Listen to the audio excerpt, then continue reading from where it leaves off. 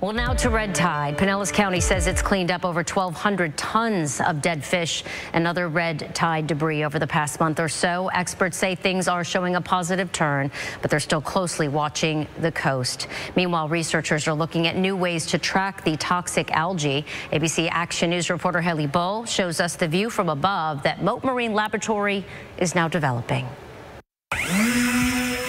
A view from the sky may help form a picture for those on the ground when it comes to toxic algae. This is essentially the same data that the satellites give you, just on a finer scale, much more real time and faster. Cody Cole is a staff biologist at Mote Marine Laboratory and Aquarium. Like a satellite might make that whole thing one pixel, whereas, you know, I have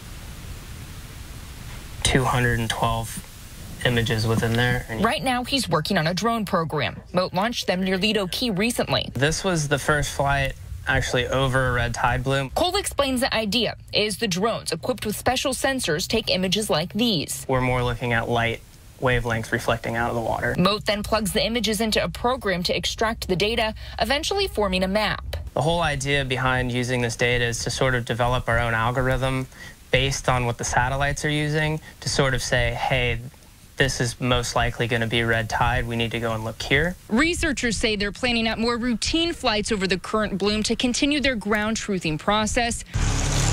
So far, this bloom in the Tampa Bay region has left crews collecting more than 1,200 tons of red tide-related debris in Pinellas County. The Fish and Wildlife Research Institute capturing these aerial images as crews keep an eye on the beaches and the bay. We're not out of the woods.